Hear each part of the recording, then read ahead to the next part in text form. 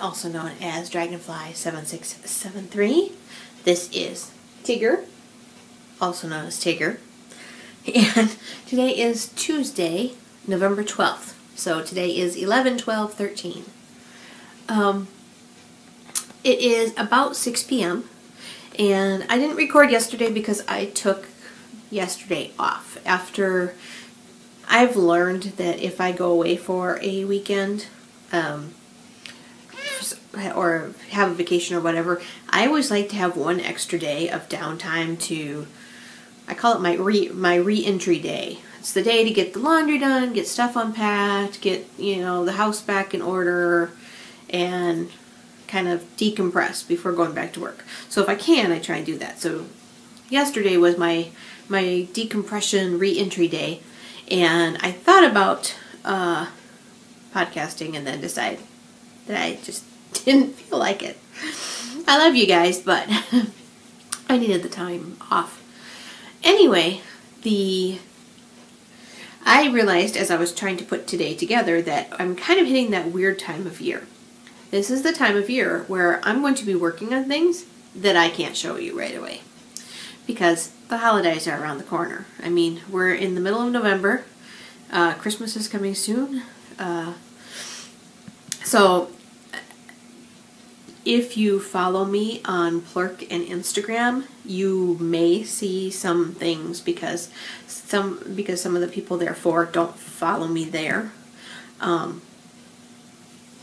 But you won't see them on the podcast right away, which unfortunately means that I don't have too much to show you. So I did work on something this weekend. Can't show you. Anyway, so I will talk to you about Knittin in the Mitten and show you some of the things that I have from there. I'm not going to show you everything because it just gets a little ridiculous, but I'm going to show you some of the special things that happened this week. I feel a little rambly today, I'm sorry. So first of all, before I even left for Knittin in the Mitten, I had found out that I won one of the prizes from the 30-day sweater challenge giveaway. So I got my prize. It arrived, the 30-day sweater is by the same people that do Yarn Nation. So it arrived in this bag, and I got 6 skeins of 3 Irish Girls. This is their Springvale bulky base, 98 yards of superwash merino. This was donated by A Good Yarn in Sarasota. Recently Tina of Knitting Blooms actually did a review of their online store, and one of the things she talked about was that they have some exclusive colorways done just for them. Well, this is an exclusive colorway that 3 Irish Girls did called Sea Urchin. So I have 6 skeins of this. Now, before I forget, I just watched an episode of Dramatic Knits, and Steve and his leading man now are doing the Leading Men Fiber Arts yarn and fiber, and they made an announcement that A Good Yarn in Sarasota, same one I'm talking about, is going to be carrying their yarn and is possibly going to be asking them for an exclusive colorway. So it's all connected. Anyway, so I have 6 skeins of this. They are 98 yards each, which means I have just under 600 yards. I have absolutely no idea what I'm going to do with this. I think the idea in all the last round of prizes that they did, I think the idea was for everyone to, for all the prizes to be a sweater's worth of yarn. But 600 yards of bulky weight is not a sweater's worth of yarn for my size. So it is very likely to become something else. I have no idea what yet. But that came before Knittin in the Mitten. Today, well, it might have come sooner. I didn't check the mail the last couple days. So today when I went out to the mailbox, I realized that my shipment from Unique Sheep, I had ordered this a while ago. This is their, it was a Christmas special kit. And this is a kit for the Nutcracker scarf by Janine Lacrosse. She does a lot of patterns for them, for their mystery knit-alongs and their regular patterns and their clubs. So this is the Nutcracker scarf, and the colorway is, the colorway goes like this. 1, 2, 3, 4. And I'm sorry, I don't have pictures of anything, of hardly anything this week, because if I was smart, even though I was, well, I was going to take pictures yesterday, and I thought I would have time, and then it ended up snowing all day, and there was never good lighting for going outside, plus everything was wet. And this I just got today, so I don't have pictures of anything I'm showing you, and I'm sorry. Someday they will show up on Ravelry. But anyway, so that's the Nutcracker scarf with the yarn. Tiki, don't eat the tissue paper. And the club shipment actually came with a lot of other stuff. It came with a needle gauge, which I don't know if you'll be able to see, but it's etched on there as Unique Sheep 2013 with a nutcracker on it. I'm kind of surprised that the nutcracker doesn't look like a sheep, or that the sheep's not in here. But it's very cute. There was a, trying to get this down, a kit for a mitten keychain. Or it could be an ornament too. There's the little mitten keychain, and here's the little wood mitten form. So it's kind of like those little mini sock kits, except for mittens. It came with Christmas tea. I opened it up earlier, and one is a gingerbread black tea, and the other one is a orange something tea. It smelled really good. And then it also came with a copy of the Nutcracker. So it's actually the, I've never really, I guess it makes sense that the Nutcracker is based off of a story, but I honestly didn't realize that. I've only seen it as a ballet. I've also seen it as, I think I've seen it as a play, but most commonly it's a ballet. But this actually is a story, so it contains the Nutcracker, and then also a story called The Golden Pot. So it's actually 2 stories in here. I was surprised. It's called The Nutcracker and the Golden Pot, which makes it sound like it's one story, but it's actually 2 different stories, and the Golden Pot's actually first. I thought it was very, very neat that they sent a copy of the story. So, I think that's all I have to show you for projects, except for spinning, which I'll incorporate into the Knittin' and the Mitten. I did not really knit at the knitting retreat, which I think I had said last week was that you think you're going to knit and then you don't actually knit. And several people were saying that they didn't actually get much knitting done. I was trying to explain to people at work what you do at a knitting retreat, and I say you have friends and you gather and you laugh and you gab and you talk and you drink, and that's it. Not everybody drank, but the one thing I had, just because I really liked the flavor, Sarah, who is Rain Lover, she used to do the Rain Lover Knits podcast. She's thinking about getting back into podcasting, but it's not for sure yet. But I absolutely adore her. She was there, and she let me taste her JK Scrumpies. Coggie had put out a call and asked if anybody was going to want Scrumpies, because they needed to get it ordered in, because they usually have so much that the store needs to pre-order. I didn't really know what it was. Well, apparently it's a hard cider, and it was very good. It had a very good flavor. So I had one Friday night and one Saturday night, and I was kind of nursing them through the night, so it wasn't like I was doing any heavy drinking. I just really liked the cider. So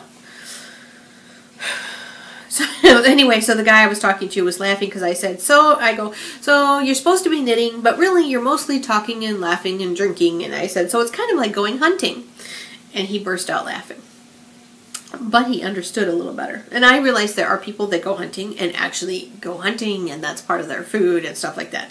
I also know a lot of people who go hunting because of the social aspect.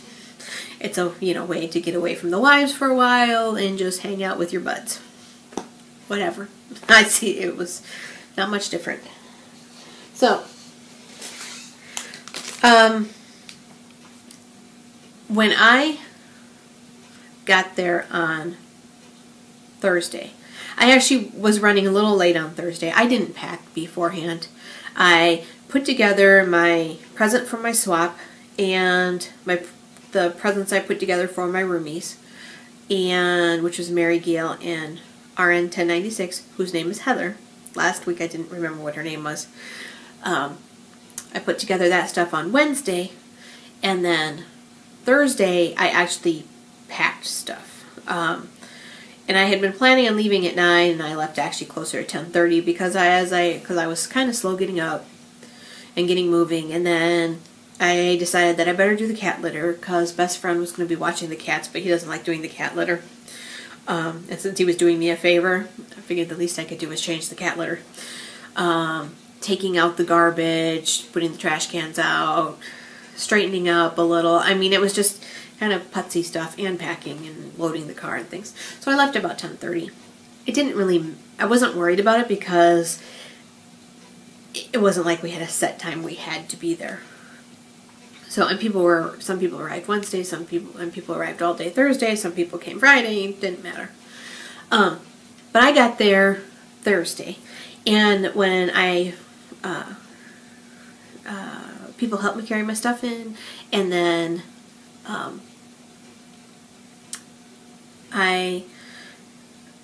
when I found my room, and the first thing I saw was a mobile hanging that was full of handcrafted dragonflies. And that I have a picture of, so I'm going to put it here because I can't show you the mobile itself. It's already hanging, so be right back.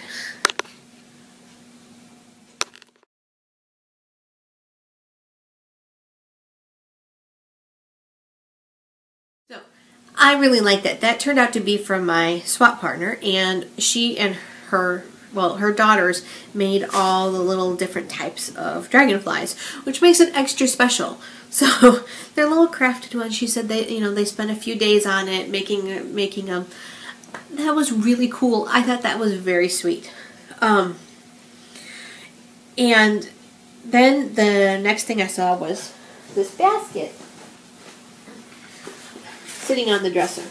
Now, the way we did the swap this year, well, in previous years, I guess they actually did a big swap, kind of a swap party, and everybody kind of passed their swap presents around. And that's what we did at Guts, Grits, and Pink Lipstick, is we had one night where everybody, somebody started out and they gave their swap present to whoever their gift person, and then that person gave theirs, and it all went around. This year they had decided that you would kind of hide this person's swap present somewhere. Now, I had this fear. I used to have a boyfriend whose family used to hide the Easter baskets, and they would hide them in weird places, like they'd wrap them in plastic and then put them inside the toilet tank.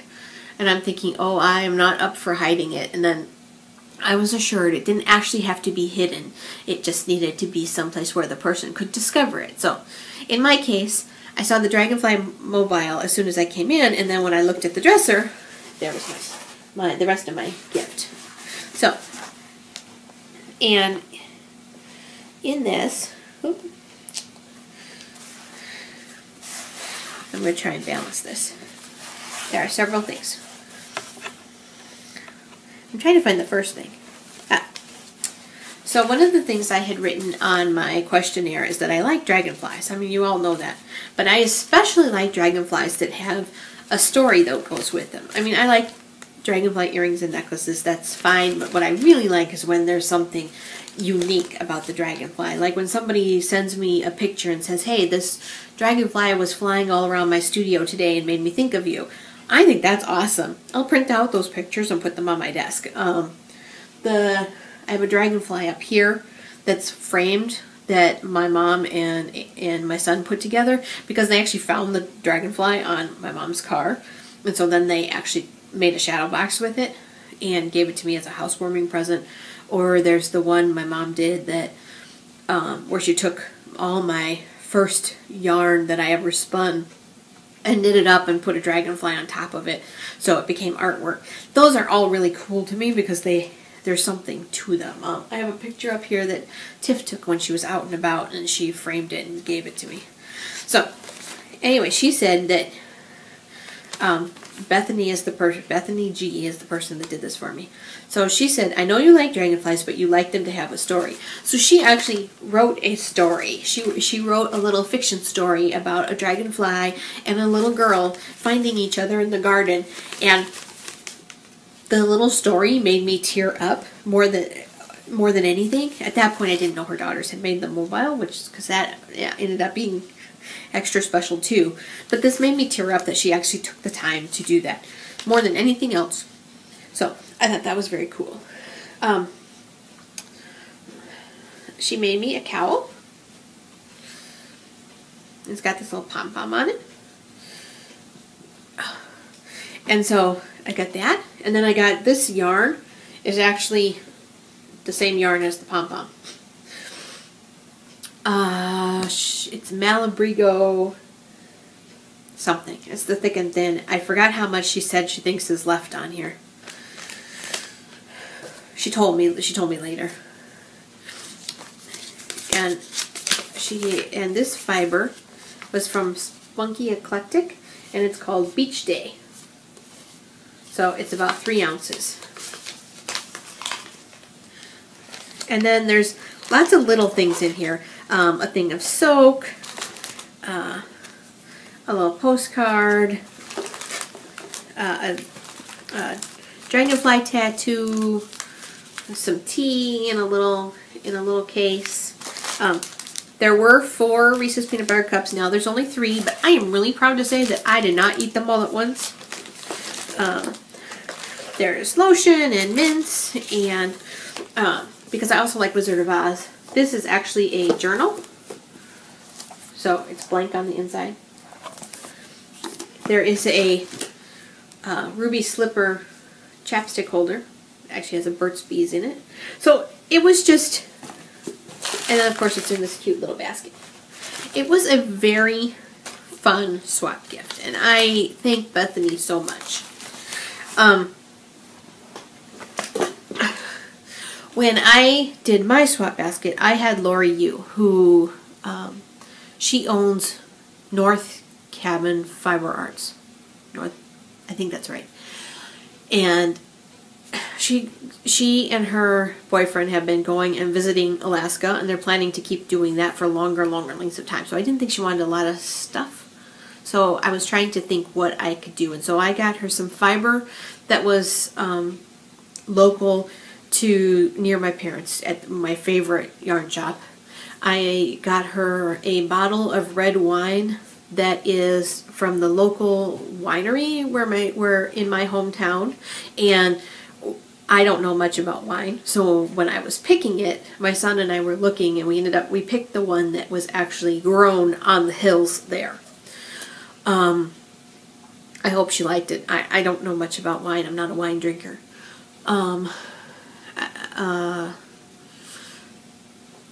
A thing of caramel corn that's from the local gourmet popcorn place. And I forgot what. I think there's little things. Anyway. Oh, and a wine glass. So that was what I got her, in case anybody was wondering.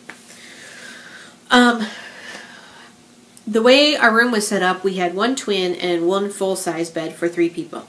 So because I got there first, I took the twin bed so I could sleep by myself. For one thing, I tend to get up and go to the bathroom in the middle of the night. The sad thing that we found out Thursday is that Mary Gail didn't get to come. It's her story to tell, but she was very upset and I missed her, and I need to mail her roomie gift because I got it just for her. It was specifically for her. I got it quite a while ago when I found out she was my roommate. So I'm going to be mailing that. But Heather, the other one, I have never met her before, and she is just a hoot. I mean, I could not have picked a better random roommate. So we got along really well. So I really like that. All right. Like I said, I'm not going to show you everything from the retreat. I'm not going to show you my purchases. I bought stuff from Fibrista Files, from Susan of Girl Cave Bags, from Kelly of Sheep Dreamery, from CJ Coho, and from somebody I don't know. There was a lot of stuff. Oh, and Tick's Trinket Jane from Katie's mom. Katie's mom wasn't there, but Katie was selling them on her behalf. So I'm just going to show you, but I am going to show you the things that were special for the retreat. Heather did the colorways for the retreat. Now she has 5 colorways that she did. One was hard cider, which was done based on the scrumpies that I was talking about, the hard apple cider. One was, I can't pronounce the name of the lodge, but it was the lodge colorway. I don't know what the other ones. There was 5 total, and one of them was just add tequila. We were asked what our favorite drink is when we did our surveys, and then Coggie used that to decide on one of the colorways, since apparently the favorite drink was tequila. So this was the colorway that came from that. I actually had picked the hard cider one, which was a dark maroon, a dark evergreen, and natural. And then the more I kept looking at this one, I really wanted this colorway. And Sarah, Rain Lover, she got this one, and she wanted the hard cider, so we swapped. So along with this, Lisa Dykstra, who's Yen for Yarn, she designed a cowl pattern to go with the yarn. It's called the Under the Wire Cowl. We got it for free for being at the retreat, but this is available on Ravelry. I don't know how much it costs. I didn't look. Several people actually wound their yarn right away, and Diane, I don't know her Ravelry name, and Tina, Blooming Knitter, finished theirs right away. I know that Artie Knits finished hers since she's been home, and I know other people also started them. I have not started mine yet because I'm working on presents. Although they all finished them within basically a day. So I had been trying to, I took my sweater to knit. I didn't knit on it at all. Oh, but I forgot to tell you, I did knit on it before the retreat, and I finished the first sleeve. I will put the picture of the sweater at the end with one sleeve done. However, I have not started the second sleeve. So I brought the sweater to the retreat, but I didn't work on it because I need to keep track of the decreases, and even though it wouldn't be hard, I just didn't pull it out. However, Susan of Girl Cave Bags was really excited when I told her that her bag went to China and back. So I had so much fun this weekend. I know I'm going off track, but I met people. I met Jennifer, who is Woolly Girl, and she is just the sweetest thing and funny. I hung out with Artie Knits and Tina and Diane and Angela, who's Knit Nut, was next to me, and Snotstein. Her name's not really supposed to be Snotstein, but that's what we call her. That's Shannon and her mom. They were there, and they were just a hoot and very, very helpful. Dragon Tamer Brat and her husband were there, and I spent so much time with them, and there were so many people. I mean, we all kind of sat in our areas, because after a while you kind of get comfy, especially after I took out my spinning wheel. I tended to stay in the same spot. It was just easier. So, but I think I at least touched base with almost everyone. And at dinner we kind of would like pick, you know, at meals you'd kind of sit with different people sometimes, and it was just, it was really nice. I met people who I never knew. I got to kindle friendships with people that I had met at GGPL, like CJ Kopek and Yen for Yarn, and Debbie, who is Fluffy Dog owner, and she was my roommate there, and we sat together most of this weekend, and I really love her, and Ponky and Rain Lover, and it was just Katie and Heather, and it was really good, and it was very relaxing. And yeah, sometimes it could be overwhelming having that many people, but you know, I could go hide for a little bit. That was fine. And I wasn't the only one, I know. And I never hid for very long. I mean, sometimes my idea of hiding was to just go downstairs and make myself a cup of coffee to get over for 5 minutes. Dina, 1975, she's a hoot. She's a character. And she arranged massages, and I had an hour-long massage, and oh, that was wonderful. Now I'm babbling at you. Anyway, it was a lot of fun. I already put my name down for next year, so it was good. We had door prizes the last night, and I won this braid of fiber from Hillary, who's Hippie Penguin. Oh, which reminds me of something I need to tell you guys. So, I don't know what this fiber is. I need to ask Hillary. However, it's very pretty. Mr. Hippie Penguin, Dave, who is Hillary's husband, with all the problems going on with Blip shutting people down, he was starting an Indiegogo fundraiser to start a website and service called Podfiber, which would help people, which would be a place for people to put their video webcasts. Now, they didn't raise all the money they wanted to on Indiegogo, but they got enough to actually get started. And if you go to podfiber.com, you can find out more information. And even though the Indiegogo is shut down, you can still donate. There's a donate button. And Dave has more information. I'm just letting you know it's that they're working on it, and hopefully this will be a place that can grow and be a place for video podcasters in the future. So, we also got a goodie bag, which was this bag. It's filled with, there's lots of little samples of things. That's a little Into the World, tiny bit of fiber. That's from, this one's from Fiber Addiction. There are all sorts of little things in here. There are also things like business cards with coupon codes. I don't want you to see the coupon code.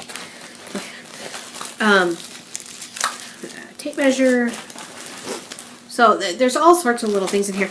I'm not going to go into everything that is in here, but I cannot believe the level of sponsorship that there are. So this is a little sample from RJ.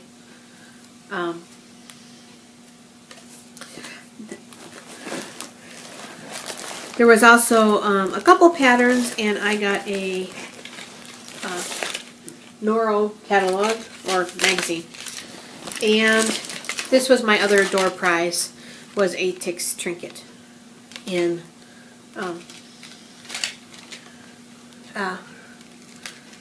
reds and greens. I might make this a gift or prize drawing for December for something. Just because I don't wear a lot of, I don't have a lot of red and green. I bought a Tix trinket that is purple, but it is downstairs. So the only thing I actually did, I ended up, because I wasn't knitting, I finally pulled out my wheel. Where I was sitting, I was worried my wheel was going to be awkward for everybody to get around, but the people around me encouraged me and helped me move stuff so that it wasn't so bad. So I started working on this loop bat that I've had since Rhinebeck of last year. It started out with a really bright purple, and then this is kind of a dark maroon, and then it's going to go to kind of a rust and the orange and the natural browny taupey color on the outside. This is my spinning for November for topaz, because it's got the brown and the rust and the beigey color. I figure it's close enough. I worked on my scarf a little bit. I couldn't even tell you how much. I don't think it was very much. I think maybe I did 3 repeats. I didn't dig it out to bring it up here. And then, like I said, the other thing I worked on for knitting I can't show you yet. So, unfortunately, it's that time of year. Although that one, yeah, maybe I can show you sooner, but we'll see. Alright, that's enough babble. I will remember to put the picture of my sweater at the end. That's kind of a reminder to myself for when I'm going through. And I think that's everything for now. I'm sorry I don't have close-up pictures of everything. There's no, like I said, it was cold and wet and icky. And now by the time I get home, it's dark. So unless I take it in good light, you're just not going to see it. If you... Eventually stuff will get on Ravelry, but lately I've been behind on that. So I will talk to you guys all next week. I think the week is normal. I think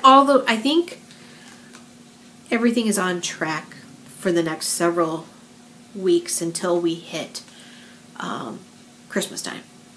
So, alright, I'll talk to you guys all later. Bye now.